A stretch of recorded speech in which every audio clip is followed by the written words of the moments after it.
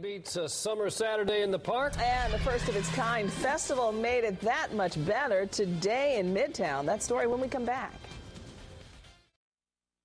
Heard about this one a little late. The Atlanta Ice Cream Festival took place today at Piedmont Park. Sounds good. Yeah, a variety of ice cream vendors were there handing out the summer treat. There was a selection of other foods and drinks available and a number of health and fitness activities, giving folks the opportunity to burn off those calories. And the goal is really to get families out, put the Nintendo DSs down, put the phones down, come out, break a sweat, have some ice cream, and have a good time. Well, sounds good. Free health screenings were also offered. We missed that one, Joanne, didn't we? We certainly did. All about maybe next